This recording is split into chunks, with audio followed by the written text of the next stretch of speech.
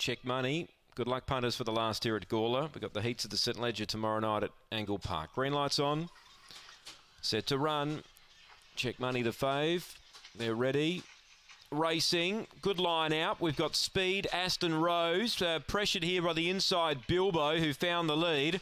2.5 Motor City Fury, Check Money. Last stiff upper lip. Bilbo led narrowly. Aston Rose coming at them. Check Money right behind the Motor City Fury. Check Money's got the gap now. Goes through, takes the lead. Motor City Fury runs on, but Check Money's in front. Defeats, I think, Motor City Fury and Aston Rose. Bilbo got tired. Last in, stiff upper lip. And the last fave home.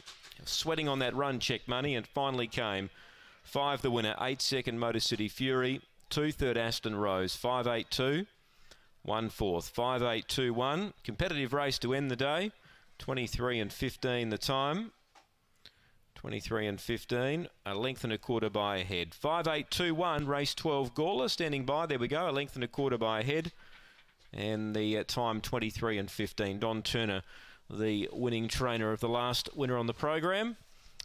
And that last winner is Check Money, who, as I said, was sweating behind the speed, just needed a gap. The gap came at the right time, and he drove through, took the lead, and was too good for the rest as we stand by for the all clear.